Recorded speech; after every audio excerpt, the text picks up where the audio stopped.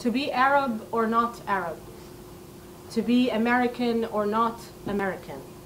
To be a hyphen of some sort, a combination, a fragment of one or the other, not fully whole, not fully part, is the reality of many of us in this room today. This has been quite problematic in an ever more politically charged environment. An environment, let me start again. To be Arab or not Arab. To be American or not American. To be a hyphen of some sort, a combination, a fragment of one or the other, not fully whole, not fully part, is the reality of many of us in this room tonight. This has been quite problematic in an ever more politically charged environment. An environment that instead of promoting curiosity and community, opts instead to promote ignorance and hostility. These are the times in which we live in these United States, but these are also the times in which we continue to sing. As the poet and playwright Brecht once wrote, "In the dark times will there be singing?" Yes, there will be singing about the dark times. Speaking of which, today, May 15, marks the annual commemoration of the displacement of the Palestinian people, the destruction and depopulation of their villages and towns. It has been 71 years. And today, we continue to sing about the dark times. In the words of Mahmoud Darwish, being Palestinian is not a slogan. It is not a profession. A Palestinian is a human being, a tormented being who has daily questions, both national and existential. I say that to be a human being is to give life to the Palestinian in each one of us, no matter where we come from, because that means giving voice to everything inside us that wills the fight against all levels and forms of oppression, be them national or existential, across the world. This is how we continue to sing about the dark times. My name is Rewa Zeinati, and I am a Lebanese-American poet and writer, and the founder of Sukoon magazine, which is an Arab-themed online literary magazine publishing art and literature in English. I'm thrilled to welcome you to Dome, which is Dearborn's Open Mic series in English, happening every third Wednesday of the month. And this is our second event this year, so looking forward to many more. I just want to say thank you for being here, all of you. You took the time to spend it here. You could be anywhere else, especially that it's Ramadan, so Ramadan Kareem to everybody. But you chose to be here from 7 to 8:30, and I appreciate and thank you for your support. On a personal note, I recently moved to Detroit, actually, like 3 months ago. And I was very excited to be here. The first place that I visited, literally the first week I was here, was actually the Arab American Museum. And I'm excited to be here, even though I've heard so many, like the tired cliches and the stereotypes of, oh, you're moving to Dearborn. What are you going to go do there? I don't know if you're familiar with that. Do you know what I'm talking about? People are like, you're nodding. What kind of cliches do we have here? A lot of them. Can you give me like one or two? The driving. The driving? The driving, the insurance. Yeah.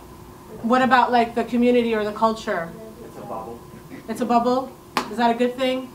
Sometimes. Yeah. Yeah. So I'm actually, you see, I've lived in Beirut and I've lived in Dubai, I've lived in St. Louis and Iowa City, but I have never felt more excited to explore my dual identity or my triple identity like I am here in Dearborn. Because you never get that anywhere. You don't get that in Dubai, you don't get that in Iowa City, you don't get that in Beirut, even though I'm originally Lebanese. So I have it all written down here and now I'm like blanking out, sorry. Anyway. To continue, what I wanted to say was that Arab American art and literature is on the rise and has increasingly been on the radar. And being here tonight is exactly what propels us forward into further visibility and wider representation. So to be rooted in heritage yet not bogged down by it is probably the best and most difficult thing that we can try to attain for ourselves and for our children. So through poetry and storytelling, art and music, and even through the underrated power of comedy, we try to find that balance. Art and literature have always been at the forefront of profound shifts in human consciousness. This is what we try to do here at Dome. With Mother's Day behind us, I'd like to say Happy Mother's Day round 2, because where I also come from, Mother's Day is when? March 21st, which is the first day of spring. Exactly. On a metaphorical level, oftentimes we link the idea of motherhood to the idea of motherland, mother tongue, mother earth, and perhaps to many of us in this room, this rings especially true. But I'd also like to call out to the non-mothers among us, who either chose to exist without children, or have gone through an abortion, or couldn't have children even when they tried. I honestly don't think we talk enough about it. We don't talk seriously enough about this complicated and also very political topic. Especially now, if you listen to the news, what's going on? They're banning abortion. Anti-abortion laws, left, right, and center, everywhere, so it's a big deal. I, for one, insist on human freedom and integrity, and believe in the role of literature to push back against those in power, who always seek to strip away the right to choose and the right to bodily autonomy. Literature, what we're doing today, and art and music should aim to break down stigmas and shift the lens of the status quo. Also, in this case, the direct relationship between womanhood and motherhood, as if the two are interchangeable or cannot exist one without the other. All right.